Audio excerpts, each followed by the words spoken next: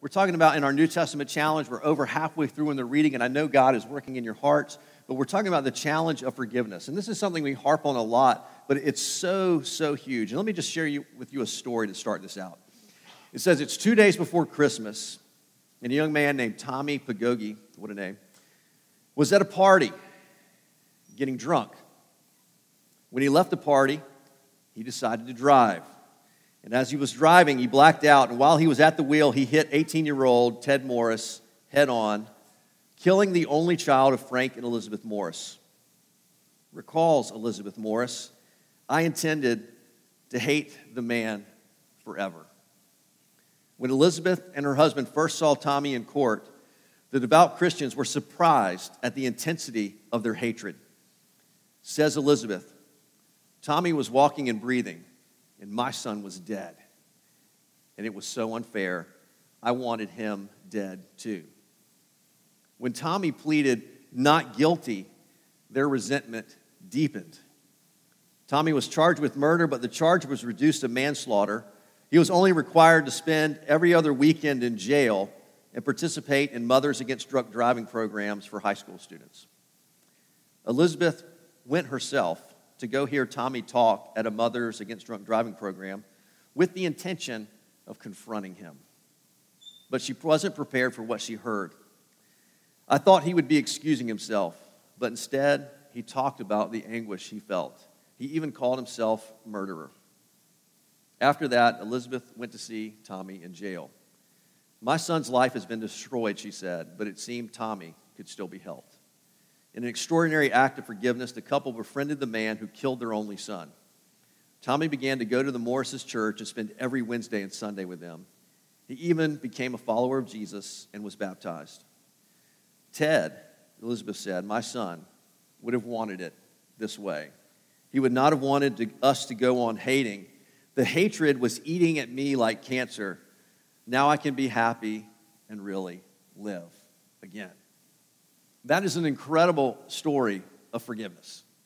But it's a story, and forgiveness is something that's so huge in our lives, and getting a grip on it and understanding how important it is, from understanding what God's forgiveness is and to how we can forgive others, is so crucial in our lives and so important to those of us who have chosen to follow Jesus.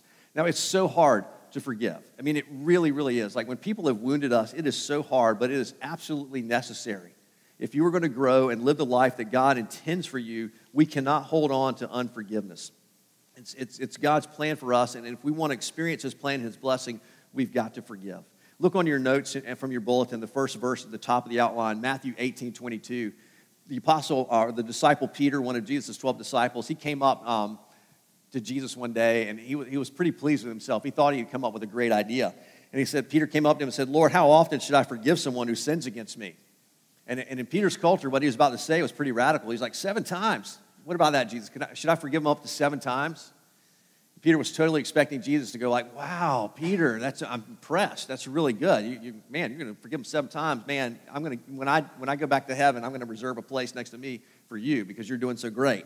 But Jesus looks at him and tells him and responds, and like he often does. "No," Jesus replied, 70 times 7. For those of you good at math, that's 490 times, but that's not the point. It's not that we should just forgive 490 times and cut people off. Is that Jesus is trying to tell Peter that 7 times, that's fine. 490 times, it's limitless. Forgiveness is intended to be limitless. It's something it's a life that God wants us to live. And if you think it's hard to forgive, I understand, because it's almost humanly impossible for us to be able to learn to really truly forgive and let go to others. It's something that God has to do in us. And so some misconceptions about forgiveness, it's here on your outline. And this is kind of like what forgiveness is not. Some quick fill-ins here. Number one thing is as you look at forgiveness, it's not about justifying the other person's actions. When you choose to forgive, and we're going to talk about how you can do that, it's not justifying their actions. It's not saying it's okay what they did. It's not saying that, hey, what you did was fine. It's not that you were right and I'm wrong and that I should have never, been mad at you or whatever. That's not what it is. It's not saying maybe what they did was wrong, and it probably was, and it still will be. But forgiveness is not justifying their action. It's not waiting on the passage of time. Some people say, time heals all wounds, and time sometimes helps. But here's the deal about time. Time is indeed a great magnifier. And we think, if I just give it time, and it's got to have time. But the thing is, if you don't forgive, time is going to magnify your hurt. You're going to grow more bitter and more bitter and more bitter and more bitter, and that wall is just going to grow and grow and grow, and it becomes even harder to forgive. So it's not about waiting on time. Forgiveness is not about waiting on the passage of time. But forgiveness is not denying that you're hurt. Because what some people do to us sometimes, it really does hurt. And it's not saying that that's not real and that that's just going to go away. I mean, it's a reality. It's not saying that. It's not confronting them personally. A lot of times that's what we want to do. We want to go and get at them. But forgiveness is not always that. Forgiveness is something that we do. It's not really about them. It's about what's going on in us. And last, it's not about trusting them again automatically. Sometimes we confuse forgiveness with trust. And just because we forgive them doesn't mean that we automatically have to put ourselves back in that situation where we're trusting them to harm us again. Trust is going to have to be built over time, but forgiveness should be automatic. So that's what it's not. But let's look at what, as we've been reading in the New Testament, you've been seeing these scriptures and just what the scriptures tell us about how we can forgive others. Here's 5 steps to forgiveness. And I'm going to be shooting at you with like with a fire hydrant kind of mentality here. So just be ready, strap on. You're going to put on your seatbelts. And I'm going to be flying today. Forgiveness, number 1, is remembering how much I have been forgiven. It is almost impossible, perhaps impossible, for you to forgive others until you know what God has forgiven you, until you have actually received God's forgiveness. And when you understand what He has done for you, then that's going to enable you and give you the ability to forgive others. We've got to experience His forgiveness. What sin does, and we've talked about this, is sin builds a wall between us and others. And we have, like, you might look at our relationships. We have, this is our horizontal plane here. Like, I have relationships with you, my family, coworkers, whatever, neighbors. And then we have a vertical relationship with God. And sin enters in our life, and unforgiveness is sin. And that we just put, like, bricks, and we're just starting to build walls and barriers between people, and us and God. And sin hinders that relationship with God. And unforgiveness is a part of that. And if we continue to refuse to forgive people, we are hindering our ability to connect with God. That's why Jesus connects, the 2 greatest commandments. He said, are love God with all your heart, soul, mind, and strength. That's the vertical, and love your neighbor as yourself. You can't be having this going on good if this isn't going on good. And if this isn't going on good, then this isn't going on good. It's a both and. We've got to learn to get along. We've got to learn how to love one another well, and part of that is forgiveness. And the thing is that going back to, like, our sin affects others, but it affects our relationship with God. And that's what we were talking about. That's why the gospel that's what Jesus had to come, is because my sin separates me from God. It creates a wedge. It creates a division. God is holy, and He can't be with sin. And my sin will separate me from God from eternity if I don't receive a remedy for that sin. And the great thing about our loving God that made us and created us and loves us so dearly is that He doesn't hold grudges. And that He's willing to let go, and He's willing to forgive. And He went so far as to send His own Son to die for my sin and take care of my sin. Look at the next verse in your outline, Colossians 2, 13 and 14. It says, He has forgiven all your sins. He has utterly wiped out the evidence of broken commandments which always hung over our heads, and has completely annulled it by nailing it to the cross. Christ bore our sins on the cross. We carry that weight around. I love that imagery there. The evidence of broken commandments. We've broken God's way. It hangs over us. It's like a shadow, and it's just this cloud, darkness over us. And God wants us to be set free into His light. And He's done that for us. But we've got to receive that in. Some people think, they look at us as Christians, and this is our own fault sometimes. They see our hypocrisy or whatever, and they think, oh, well, you think you're better than me. Or you think you know everything. No, I don't. The distinguishing factor of being a follower of Jesus is that I'm forgiven.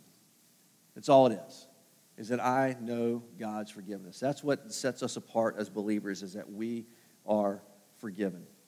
And the question is, and that's why I started earlier with it, is have you been forgiven? Have you received Christ into your life? Some people, they grow up in church, and they think it's kind of like by default. Like they went through all the programs, their parents are Christians and deacons or pastors or whatever, and they may even have walked the aisle and been baptized, but they've never really asked Jesus into their heart. They've never really repented and turned to God and said, God, forgive me.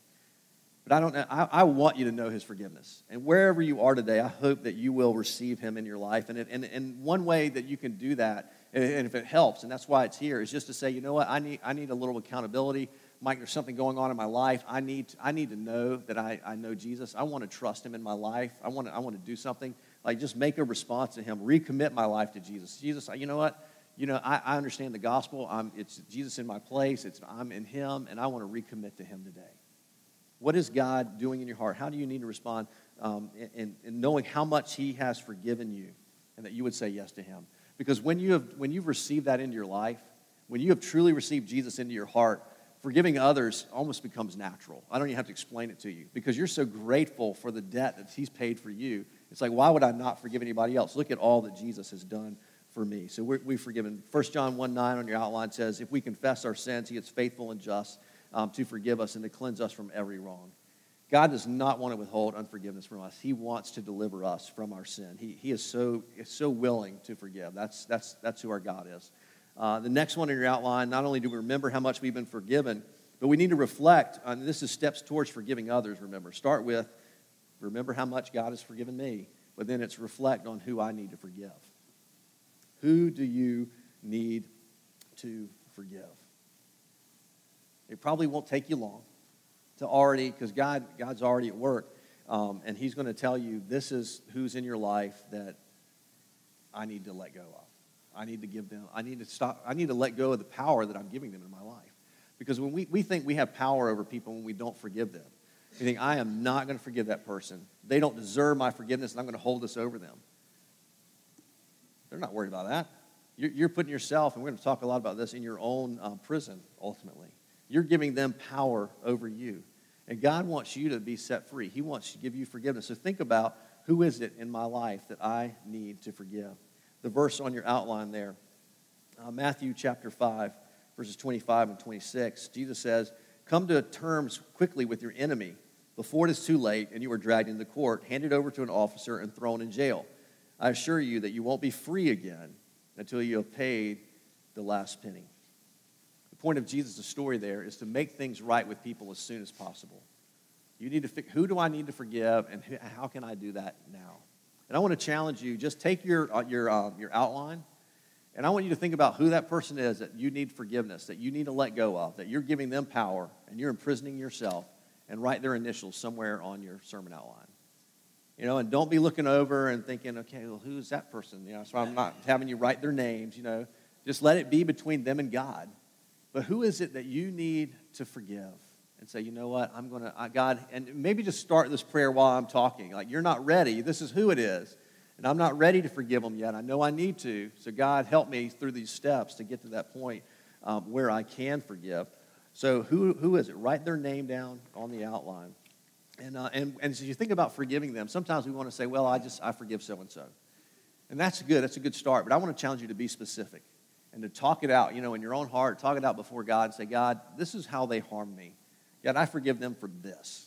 Not just in general. God, they hurt me. This is what's going on. And God, I'm going to get to the point where, God, I'm going to let it all go. The next verse in your outline, Psalm 139. I love this scripture. Search me, O God, and know my heart. Test me and know my thoughts. Point out anything in me that offends you, and lead me along the path of everlasting life. It's a prayer to invite God's presence in your life, just like the Spirit of God is like a flashlight in the dark places of your heart, just to go, what are you hiding in there? What's in those dark places that you don't let God into, that you've locked God out of? And you say, God, that's this person, it's this unforgiveness. Show me what that is, and I invite you into there. Number 3, or it's not numbered, but the next one in your outline is release the other person. We figure out who it is, we reflect on it, and we say, you know what, I'm going to release that other person. We're going to set them free. I know with me, when somebody wounds me, I go back and I'm constantly just building a case against them in my mind. Look at what they did to me. Here's the record of wrongs of what they've done, and I've never really released them. And God says, I want you to let them go. I want you to let them free. The biggest problem in doing that is often our own ego. It's our own pride that says, you know what, I am not going to humble myself and let go of this. And our ego gets in the way, and ego will destroy you. If your pride will kill you. I love this statement. The world is full of people who would rather be right than to be happy.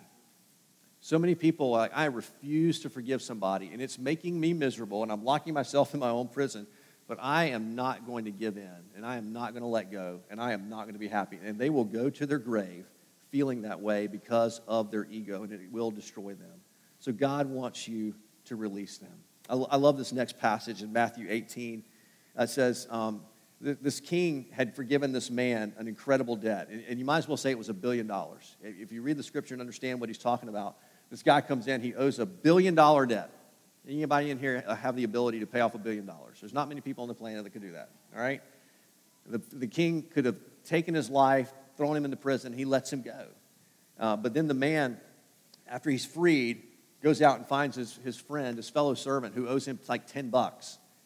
And he says, you can't pay me. You're going to prison until you can pay that debt. He just got forgiven $1 billion, and he's holding this guy to 10. You know, that just doesn't make sense. So here's what the king says in response. The king called in the man he had forgiven and said, you evil servant, I forgave you that tremendous debt because you pleaded with me. Shouldn't you have mercy on your fellow servant just as I have mercy on you? The angry king sent the man to prison until he had paid every penny. That's what my heavenly Father will do to you if you refuse to forgive your brothers and sisters in your heart. I love the imagery here is that forgiveness is a prison that we choose to lock ourselves in. And we go, I say unforgiveness should be. When I choose to not forgive someone, I am taking, that prison door and I am slamming it shut on myself. And I am closing myself off to that person. I'm closing myself off to God, and God cannot work. I am hindering his work in my life. And I'm but the cool thing, the amazing thing about this is, I'm locked in my own prison of unforgiveness, but I hold the key. It's not like there's a jailer out there that's got to come and set me free. I'm the one that's holding on to it. And I can just reach through the bars, and put the key in there and open the door and let myself out. But I'm choosing to stay in, or you're choosing to stay in. So we've got to learn to release the other person. We've got to set ourselves free and set them free. And that's how it is. We forgive them. We let them go. It's like, I'm not going to hold on to this anymore. God, you've forgiven me so much. So how do we release somebody? There's some quick fill-ins there. Releasing someone means to forgive instantly.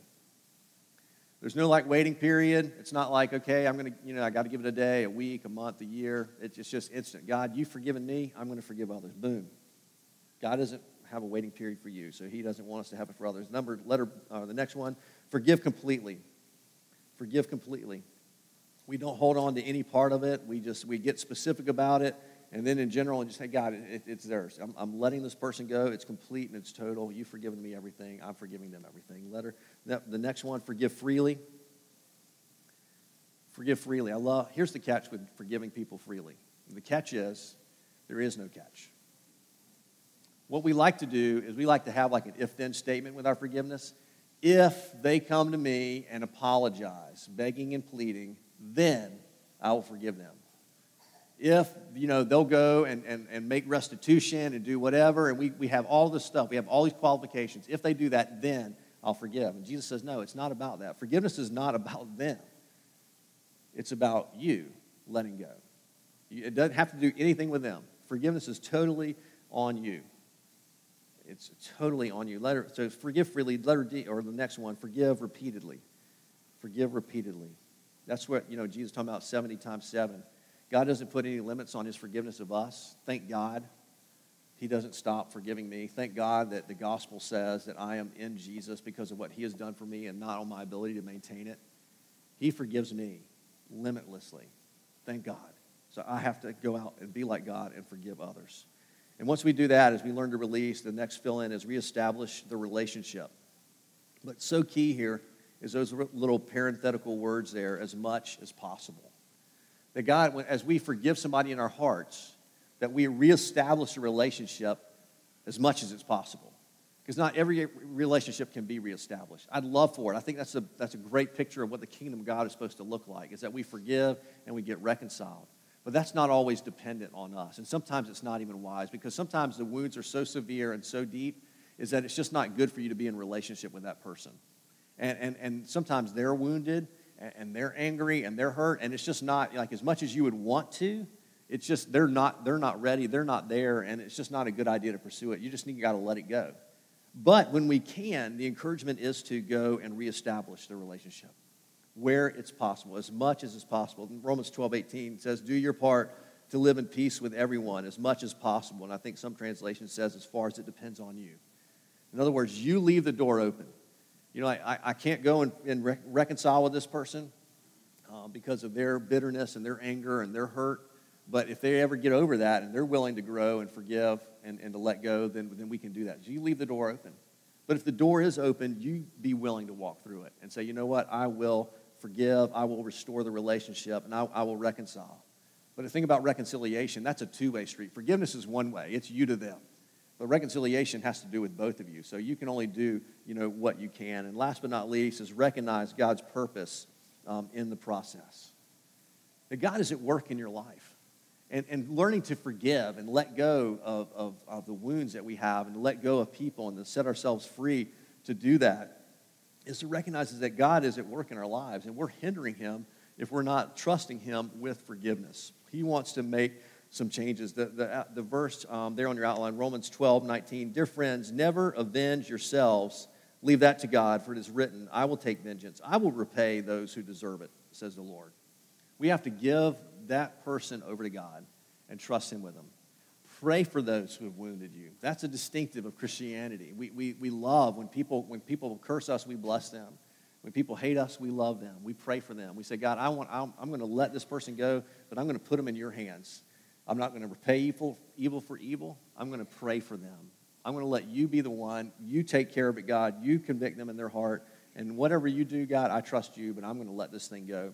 2 Corinthians 3:17, I love this. It says, where the Spirit of the Lord is, there's freedom. When you've locked yourself into the prison of unforgiveness, you are not free. And God's Spirit is not free to work in your life because you're locked in. But when you reach around and unlock that door with that key, you're letting the Spirit of the Lord back in your life, and he will set you free, and then you can go and live freely. Where the Spirit of the Lord is, there's freedom. God calls us to live in that freedom. You hold the keys. Who do you need to forgive today?